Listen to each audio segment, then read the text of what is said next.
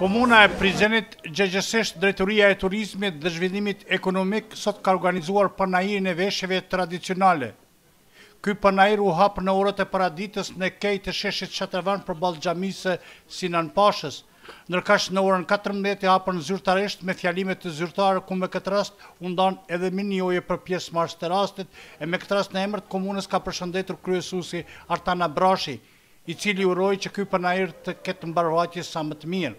Kjo është një organizim tradicional i cili tash mbahet dhe synimi i saj është ekspozimi i vlerave tona të trashëgimisë kulturore që në këtë rast ka të bëjë edhe me veshjet tona nga folklori ynë. Siç e dini, trashëgimia jonë kulturore jo vetëm ajo e kombit tonë, pra shqiptar, po edhe komuniteteve tjera është mjaft e pasur.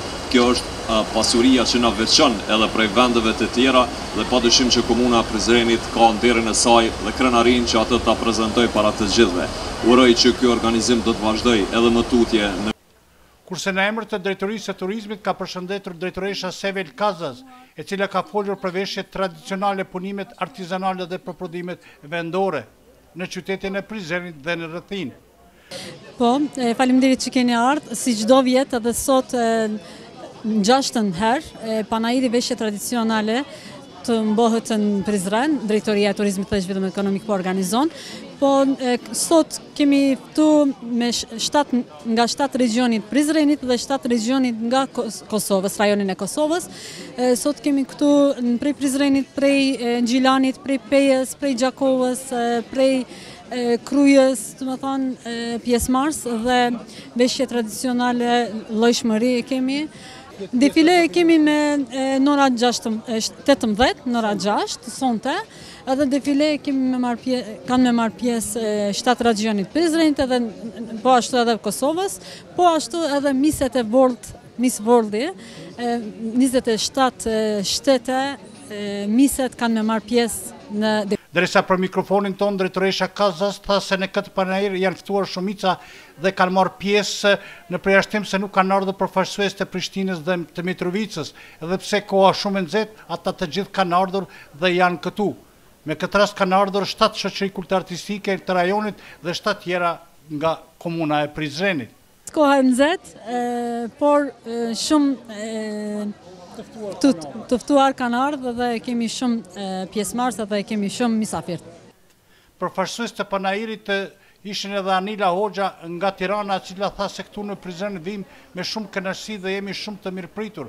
Ajo e dallon Prizrenin për mikpritje dhe natyrisht edhe për dashamirësi.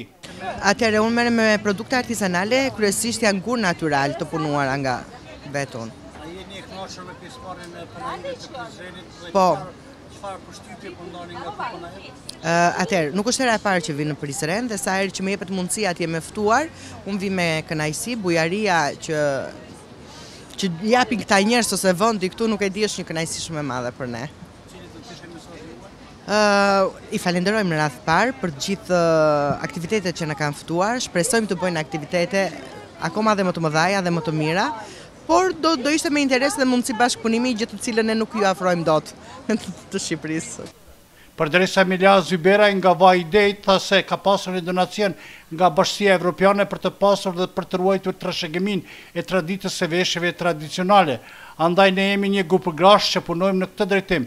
Panairi i Prizrenit të shumë i mirëpritur për ne, ka potencuar ajo për mikrofonin e televizionit të Besa. Merrna me punime artizanale, jena një grup grash që punojmë. Kena marrë një financim nga Bashkimi Evropian, cilat na kanë mundësu punësimin e 6 grave. Jena shumë kënaqur me punën, me angazhimin, se janë da gra që po fitojnë. Sot na ka ftu komuna Prizrenit, jena të ftu, i falenderojmë pa mas, shumë të kënaqur. Se kena marrë pjesë edhe herë tjera në Prizren, në Prishtinë, në Gjakove, në Gjilan e gjithkund. Marrim pjesë faktikisht në panair. Faleminderit juve. Pas kësaj, pastaj të gjitha shoqëritë pjesëmarrëse në këtë panair kanë marrë pjesë dhe kanë performuar para publikut të këtij qyteti.